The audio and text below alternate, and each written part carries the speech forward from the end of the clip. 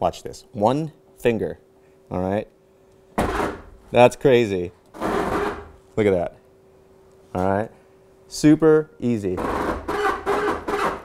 Mind you, I have 285 slicks up front.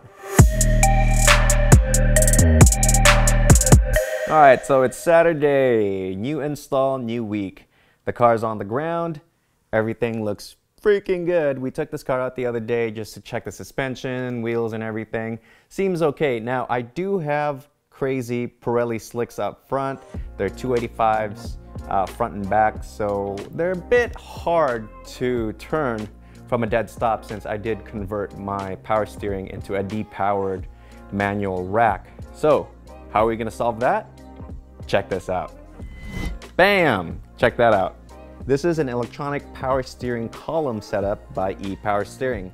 You can buy this through ePower Steering, you can buy it through Miata and several other vendors, but the idea is basically add power steering to your manual rack or your power steering rack if you want to remove the the hydraulic pump in your engine bay to clean it up a little bit, or if you have a swap, you have a K swap, you have a LS swap. If you don't have space for a hydraulic pump, lines, hoses, reservoir for the oil, you can use this setup.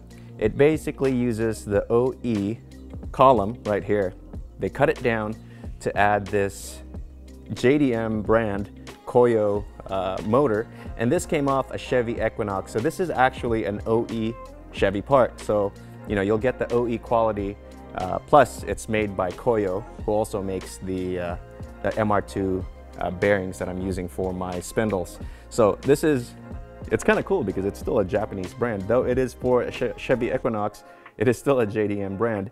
And you get all these pieces right here to basically make this into a bolt-on setup for your Miata. So if you have a V8, if you have a K swap, you have other swaps, this can be your lifesaver, really, because my 285s up front is insane to turn manually. And with this, it should be easy, I hope.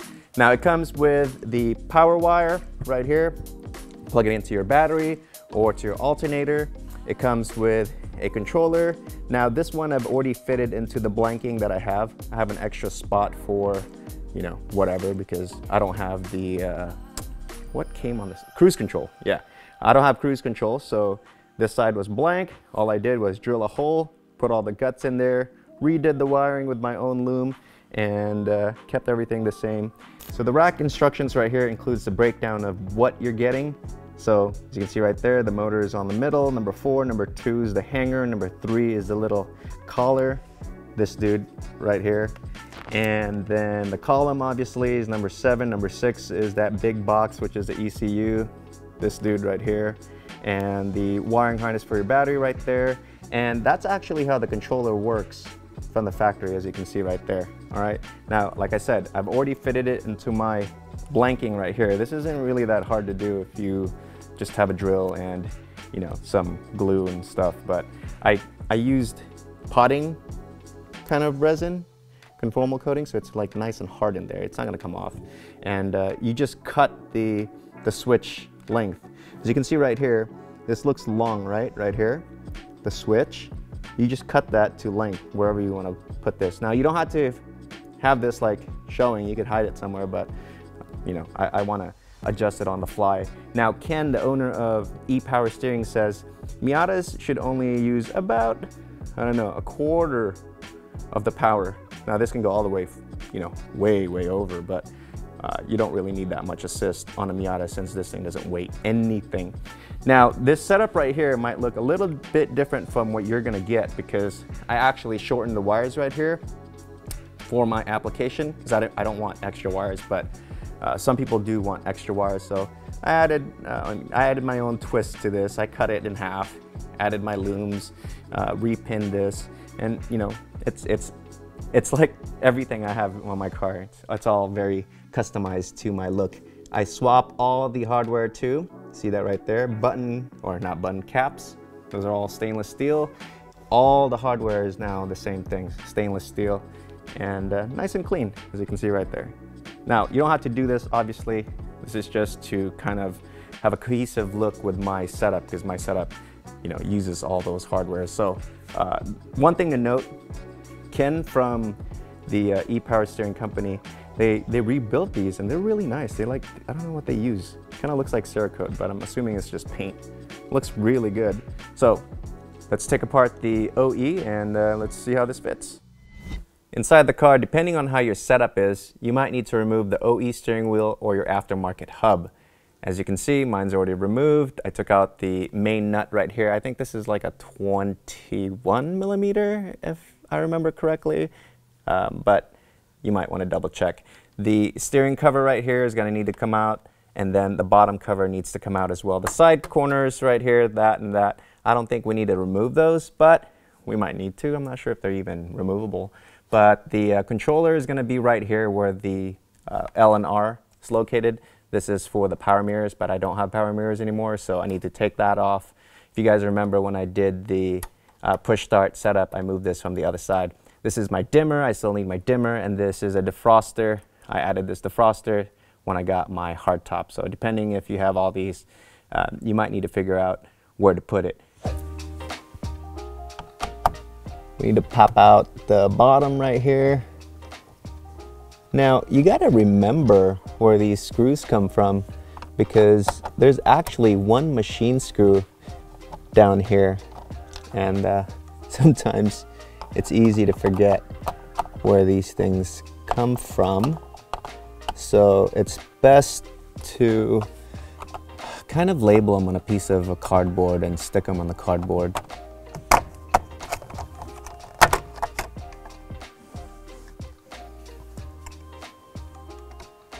Make sure you're careful with the top. You kind of need to juggle this around depending on where your things are pointed, either up or down. There you go. We're gonna have to take all that off anyways. Next, we take off the bottom cover. Now, I use an M5 button head on here, so this won't make sense for you guys. For you guys, you might have like a screw here. I think that's what comes stock with a car. But for me, it's a button. Why? Because it looks pretty. No other reason. All right. So my cinema camera is too big to get in here, so I'm going to show you guys with a GoPro. One bolt right there, one bolt on the other side right here, and then the nuts in the back, you could kind of see them right there, holding the bottom of the column right here. So the back right here requires a 12 mil socket. I'm assuming this is going to be kind of hard since it's been here for like a billion years. Let's see. Okay.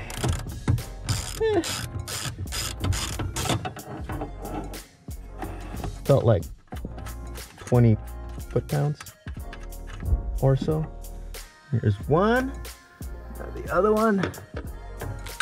Oh, okay, I see you. Man, I wish I wasn't so fat. Ish. I need to be small, maybe like Nana thin. Because man, working on Miatas, sometimes you need to be the size of a 8-year-old to reach some of these spots. Guess it doesn't help that I have my seat still on, but oh well. Okay, okay. Can we reach in there? Okay. Okay. This is how your back gets jacked up after you work on your Miata. Awkward snake-like movements. Okay. Next, these boys. Swivellies and extensions for the win.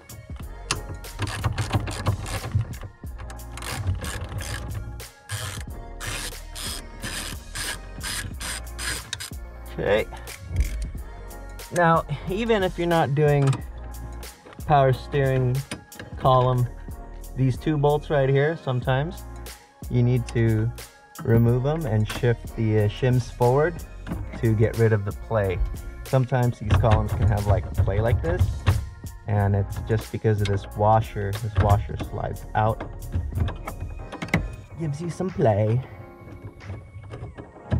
Okay, so column looks like it's free to potty. Next, you're gonna go back here and take out this nut on this U-joint and the cover, and everything should just pop right off. So we're gonna try to remove this right now in one piece. Okay, no more wires, everything's good. Right, here we go.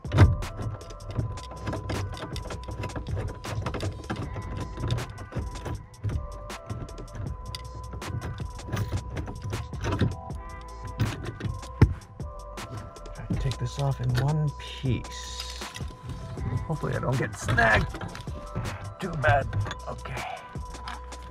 Okay, here we go. We got wires over here. That's getting snagged like I thought they would. Okay, make room. Okay, baby. Let's just come out nice and easy. Okay. All right. Here are the racks side by side. As you can see, they're about the same length, huh? The top one's obviously the new with the motor, and the bottom one is the old one. As you can see, this thing gets pretty beat. It's like all rusty and pretty dusty, to be honest. So the new one right here, that's nicely painted. I don't think that'll rust, but I'm surprised from the factory these things aren't painted or coated in some way or fashion. But next thing we're gonna do, we're gonna cut slots onto the set screws right here that holds the steering. It's like a lock and switch assembly here, and we're gonna transfer it over to that one.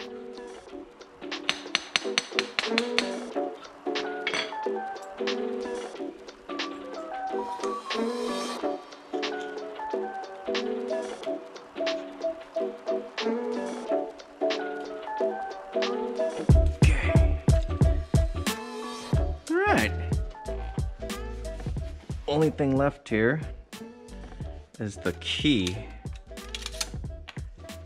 So what I'm gonna do for this, you can either use a Dremel to cut a slot on here to twist it, or you can use a chisel to back this out. This is basically just a screw, but it doesn't have a head. Funny, huh? So you're gonna need to back it out. You could use a Dremel to cut a slot on it to back this out, or you could use other things, but you could use a chisel to back this out. And you'll start seeing it move. Once you have it moving, you can just pop it out. So we're just gonna do this for a minute here. Hey, mate. Okay, wow, for an M8 bolt, that was not tight at all. It's been about 2 days since we started working on this car. It's been delayed a little bit because I wanted to get a new combination switch right here that you can see. The old one right here has a broken clip or a tip, if you look closely right there where the clock spring would go. The new one right here has both of them, they're little prongs. And also the markings have been kind of rubbed off on the old one because it's 25 years old. And this one right here is nice and fresh. The local dealership didn't carry this, so they had to order it. There's about 5 in the country, so now 4 because I have one of them. So these things aren't really like, it's not really a common part that anyone carries. And it's kind of expensive, to be honest. I think MSRP was about 500 bucks. I'm just replacing it because of those broken pieces, and then, you know, the markings right here is rubbed off. Okay, here's the final setup. So you can see the Circuit Sports hub is back on.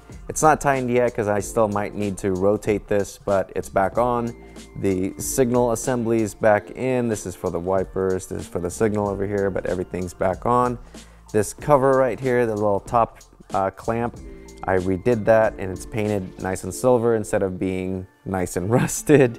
And I added the dots right there to signify that this has been checked and torqued. So as you can see, the control panel is going to be right here by the dimmer and my defroster. And then the wiring, which is down here. So we have this guy right here, the gray. This is gonna go to the motor ECU by itself. And then this guy right here, all right, my ATA circuit, basically that's what it is. You can put it anywhere in the fuse box behind here. I'm gonna show you in a minute. And you just pick a slot. What I'm gonna do is I'm gonna use the 15 amp closest to the outside of the cover, which is the engine one. And then the last one with the eyelet, this guy right here, whoops, this guy right here, just needs to go on the ground. So behind here, you'll see the fuse box, and the last one right there, the 15 amp, that's what I'm gonna be using because it's out of the way. So when I do this, I add it right there. It's not in the way of the fuse box, or else I had to cut up the fuse box and, you know, do mods, or I could, you know, remove the fuse box. You could use the wiper side. So you can see right here, there's a wiper area. You could use the wiper area too if you wish. It really doesn't matter which side you use. Just pick one, as long as it's a switched option, which means when you turn on the key to accessory, it's hot. All right. Okay, so for ease of access, I'm gonna take off the 15 ampere from the outside. Okay, and then I'm gonna take this dude. I'm just gonna route it to where it's free. Now, I have some slack here because that's how I want it right now. You could cut this shorter too. But as you can see right here, the ATA fuse circuit, the red one right here is a 10, which fuses the power source or the pyrometer for the power steering, and the 15 amp basically goes back to how it was over here. So 15 amp that I removed is now being replaced with a 15 amp with a little fuse jumper. Okay, now once that's done, you take your cover and you replace it, and everything should be nice and tidy still. So this is why I said you need to find one that isn't in the way of the fuse box cover, because if it's in the way of the fuse box cover, like so, you're gonna need to cut it. But you see that right there? It's out of the way of the fuse box cover. Next, the grounding cable right here. We're gonna find a spot right on the chassis. It could be anything metallic on the chassis. So if you look over here, anywhere that there's a free spot, stud, or anything. So, you know, like right here would work, or there's a stud way back over there that could work. But what I'm gonna use is this relay back here. So it's a little bit hard to see. I'm not sure if the lighting's gonna work out very well here, but see this relay? I took this relay off already, the nut, and I'm gonna place the cable right on top of it. Now, it's gonna be a little tricky to do this on camera, but essentially I'm gonna put it right there on that stud. All right, so I'm gonna do this off camera and then I'll be back. So as you can see, the ground wire is connected now, the pigtail's right here, and it's bolted on to that nut. Next thing we're gonna do is we're gonna actually take this guy, this gray one right here, and connect it to the ECU. All right. Hold on. I tried to slap this thing in already, and to be honest, I wanted to mention this to you guys, so when you do this, you're not gonna be like, how the heck did Dion do it so easy on the video? Well, I didn't. Remember the hanger? I took off the hanger and installed it on the car already. The little hanger piece with the two nuts. Show you right here on the old unit. The old unit right here still has the hanger. Remember that hanger from earlier? Well, anyways, I tried to slide this thing on, and the hanger caught every single wire possible down there. And the motor right here actually comes really close to the heater control module, you know, assembly on the right-hand side, on the bottom of the floor. But it'll slide in there. It's really close, and the brake light switch will probably get smashed a little by the wiring, so you need to move that around, just FYI. And I also took out the switches right here, the combination switch, this guy right there, because it's also a pain in the butt to juggle that around when you're installing this. So just a few just a few pointers after I've attempted to do this. So what I'm gonna do is I'm gonna attempt to do it again without all those components connected and see if it's easier. Let me show you what's going on inside. All right, inside the car, this is what we've got. Like I said, the wiring harnesses right there, you can move them out of the way, but if you don't, those things will get caught and it's a total pita. And right there, that's the little hanger all the way to the back. Let me zoom in real quick. See that? I've already installed it. You see the red dot on the 1 o'clock position there. So what I'm gonna do is I'm gonna hopefully just drop this whole assembly in. And on the right side right here, see that white spot? That's where the motor will rest. But it comes really close to hitting. It's not gonna hit. The trick is just to move this slightly to the side and you should be okay. And earlier, I showed you guys how to install the switch, this boy right here. All right, so pretty easy. I used the ATA circuit, added it to the engine, I guess the engine fuse, and then this goes to the ECU. After I'm done, I'm just gonna take all these wires, zip tie them out of the way, and we should be good.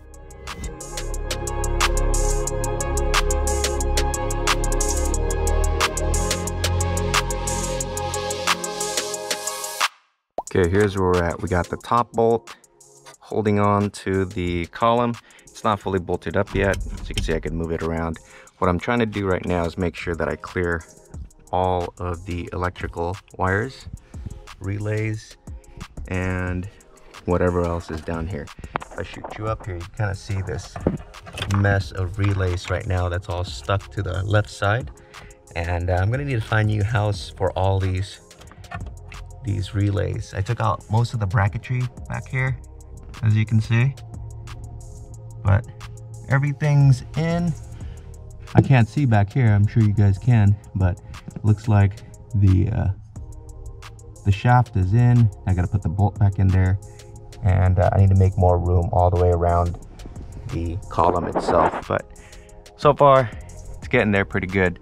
The biggest tip I would say is take off the combination switch right here and then mount the hanger first right here. And that way you have something to, you know, slide it on while you're doing all this stuff. Because if you have your seat in the car, it's kind of a bitch, but it's still doable. And the torque specs on these things not very tight, just FYI. I think it's like 20 foot-pounds maybe. So to be honest, you could just hand tight this, good and tight. But if you really wanted to torque this, I would assume since it's a M8 bolt, it would be somewhere around 25 foot-pounds. Now we're gonna connect the power source. This is an 8-foot wire that's gonna go straight to my battery. The stock kit comes with a wire lead that goes straight to your alternator, so it depends on how you want to do it. I made this because I want to do a unit that goes straight to the back of the battery. This guy right here is a ground lead. You just need to ground this somewhere in the chassis up here. So on the left side of the screen, you can see the grounding cable for the knob, and then the big lug right there is for the motor itself, connected to the OE stud right under the dash, and I replaced the nut with a stainless steel locking. So on the back of the car right here, you can see my PC925 Odyssey battery. This battery is slightly bigger than stock and also packs a little bit more capacity for added accessories like fuel pump, electric steering columns, and bigger injectors and big fans. The bracketry right here, I custom designed. We're gonna be offering that soon, and everything's pretty much bolt-on. The back over there on the wall, you can see the CarTech battery isolator. That basically cuts off power if something happens, fire, whatever. And it's basically my master switch. These two maxi fuses, one's for the cooling fan, one's for the steering.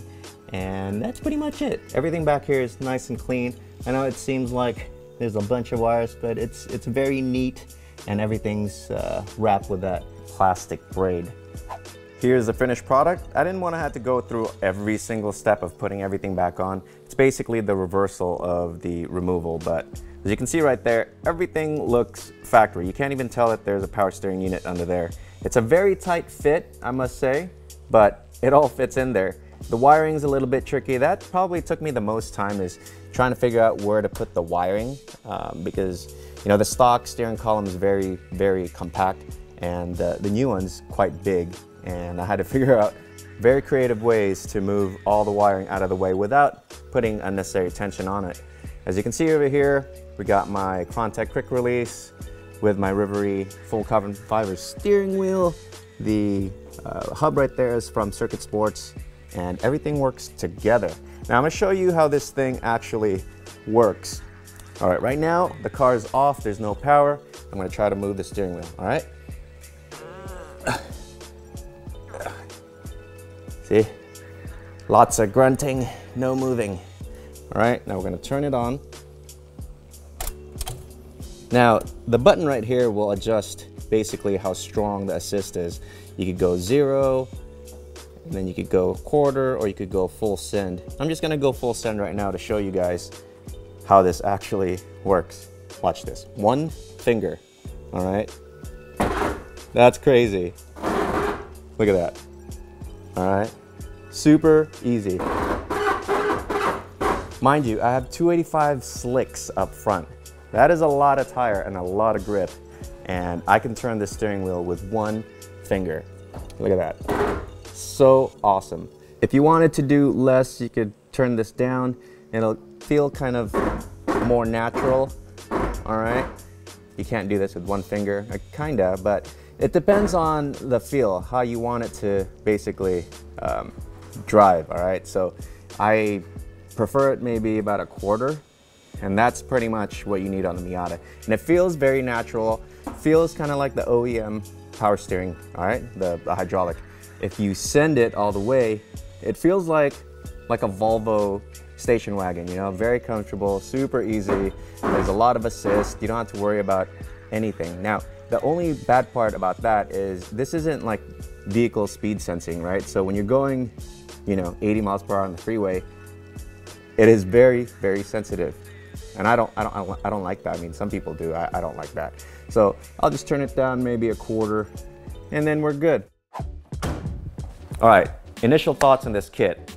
It's about a 7 out of 10 difficulty for install.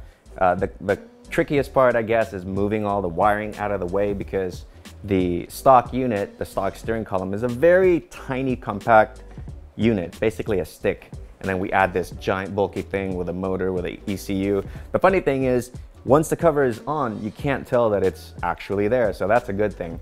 Just trying to move all the wiring out of the way and zip tying them so they don't pull on each other is a bit tricky. The brake light switch was actually trickier than I thought, because it's literally on the back of the some of the wiring looms. So you'll see what I mean if you try to attempt to do this, but that's probably like the hardest part, is just finding room for the wiring. As far as dropping in the steering column, it's, you know, 2 bolts and 2 nuts. That's pretty much it. I would mark where my center is just in case, but if you have a quick release and a hub, you just slap it in and then find the center. You know, there's, I don't know what the teeth is. I think it's like 36 teeth on the spline. You can just turn the wheel until it's centered. What I did was I marked the front right here so I know where the center is, and I just put it back. But I mean, that's not really the hardest thing here. As far as feel, it is insanely crazy when you turn that thing all the way up to 100%. It feels like a Cadillac, or the Volvo that's outside that I was driving today. It's so easy to turn the wheel. 1 finger, all right? Mind you, before the steering wheel, or the steering wheel, before the power steering electric column, this thing was a bear to move, all right? I have 285 Pirelli Zero slicks, and dude, it was almost like a big workout. To turn this wheel outside, I mean, my garage floor is kind of smooth, so it's a little bit easier here, but when I took it outside the other day, I was like, holy crap, dude, if I'm in a freaking parking lot, I'm gonna be doing this, and it's basically like that, like I showed you earlier. It is a total bear, but with the electric power steering unit, super easy, like insanely easy. Anyone can turn the wheel. You know, if that's what you're going for, drivability on the street, I would go with that unit. Now, if you're using this for the track, I probably won't use 100% power. I'd probably use maybe like 25% power, and it'll be really nice, all right? Now, does it feel the same as a manual rack? I'll let you know. a lot of people say like it's detached because now you have a steering column motor and the car feels numb. Well, I could see how that could happen.